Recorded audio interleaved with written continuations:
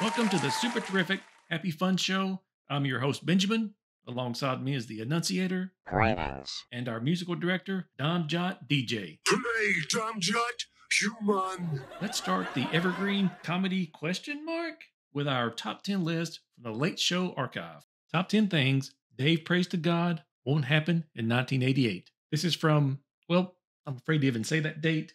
It has a trigger warning. You talk and you talk, but you have no gramba. Oh, I got plenty of gramba, DJ. Okay, January 6, 1988. There you go. January 6. I said it. Let's go. Get the comedy going.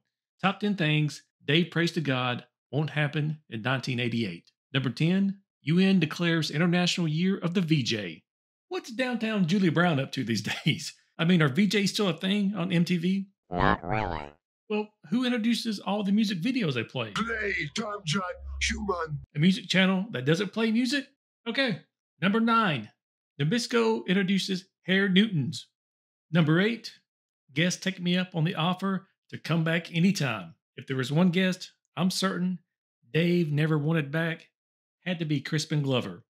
What a strange individual. You just knew when he was kicking at Dave's head, he was never coming back. Number 7, Brock Gumbel joins the carpool. Oh yeah, classic NBC, edgy Letterman, doing whatever he could to get under Gumbel's skin. My name is Lawrence Grossman, the president of NBC News. This primetime program was my idea, and I'm not wearing pants. I have removed my pants. Number 6, fans find out I'm voice of Cuckoo for Cocoa Puffs Bird. Number 5, Peter Uberroth. Peter Uberroth. Here he goes.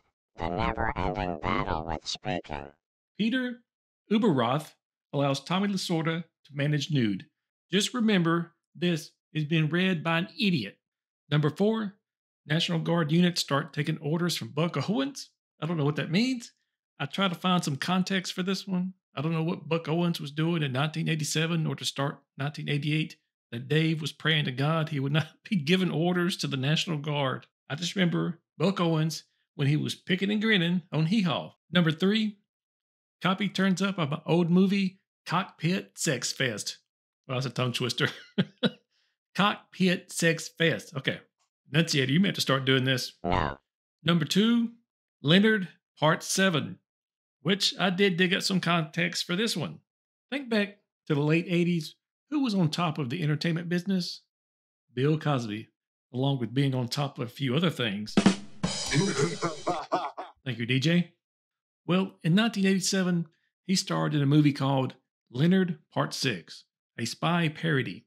He just didn't star in it. He wrote it, he produced it, and it bombed. Some have gone as far as to say it's the worst film ever made. And finally, the number one thing Dave prays to God will not happen in 1988. Venus slips out of orbit, scrapes Earth. I have to replace gutters. That will do it for the super terrific, happy fun show, Evergreen Comedy ? All of us here at Jammin' 80s, thank you for watching. We'll see you on the next show.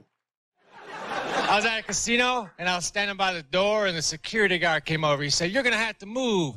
You're blocking the fire exit." As though if there was a fire, I wasn't going to run.